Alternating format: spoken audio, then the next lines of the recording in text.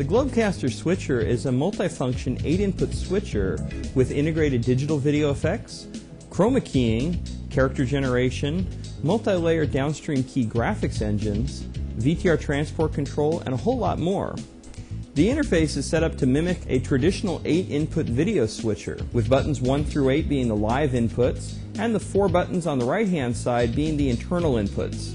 These can be everything from a still image, a moving video clip, or a color screen that we can overlay text on. Now we'll move up to the bins, where we keep all our content sorted.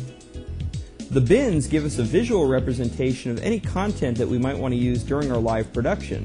These can be special effects, credit rolls, lower thirds, stills, video clips, anything we might want to use during our live production. Now, to use any special effects, all I need to do is find the PyCon in my bin, double click on it, and that effect will load into memory.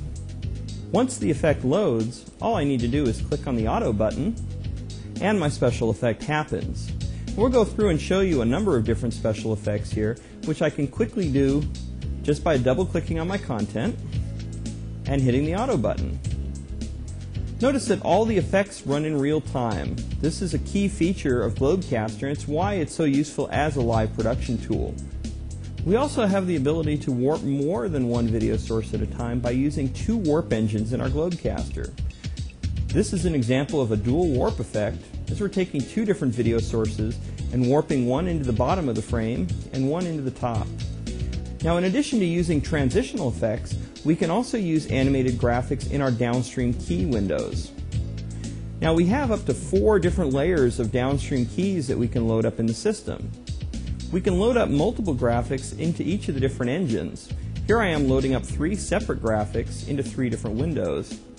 We can fire off all the graphics layers simultaneously, or we can fire them off one at a time, building on top of each other to generate a multi-layered effect of graphics. The GlobeCaster switcher can generate some really amazing eye candy, like what you're watching right here. We can take in virtually any type of image format, from sequential image files to QuickTime movies to AVI files, convert them into special effects and transitional elements. We can also take in virtually any still image file format and use that as part of our graphics layers as well. Now I'm going to go into the color correction panel, which allows me to do real-time color changes and effects to the video. And now, as I'm tweaking the knobs here, you can see that I'm making live real-time color changes to the video. Here we are adjusting the saturation level of the color. I can blow out the colors for a very vivid look, or I can bring the colors completely down so I can go back to our old favorite, black and white. Here are some other special color effects that utilize the 3D spatial mapping of the color corrector. So here we are dragging the effect called skin down and dropping it onto my live camera. I then right-click on the camera input and turn on the color effect, and you can see that we've removed all the color from the video except for my own skin tone. Now, there's so many different features we could cover with the switcher. We can save and load different layouts that correspond to different shows, so this way we can quickly and easily move between the content from one show and the content of another show. But one really important feature I'd like to show you is the waveform vector scope that's built right into the user interface. We can use the vector scope to check to make sure our colors are all within specified normal values. The waveform monitor can be used to look at each value of component video and make sure that everything is also within specified normal values. Having tools like the waveform vector scope built right into the GlobeCaster really save us a lot of time and effort having to set up external gear to be able to test the video signal. It's a real comfort knowing that those are built right into the GlobeCaster switcher.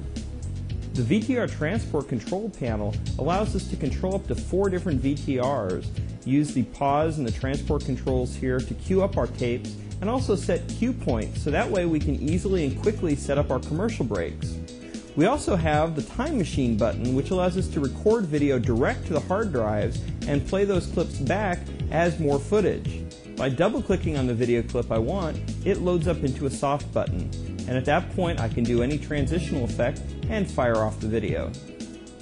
So as you've seen, the GlobeCaster switcher has live access of up to 8 non-compressed video sources with full color correction, multiple still stores, matte generators, live control over transitions, digital video effects, animated overlays, title rolls and crawls, and control over real-time chroma keying and virtual set compositing. The GlobeCaster switcher takes all the tools to do live broadcasting and puts them together in an all-in-one, easy-to-use interface that's simple to understand. It really is a studio in a box.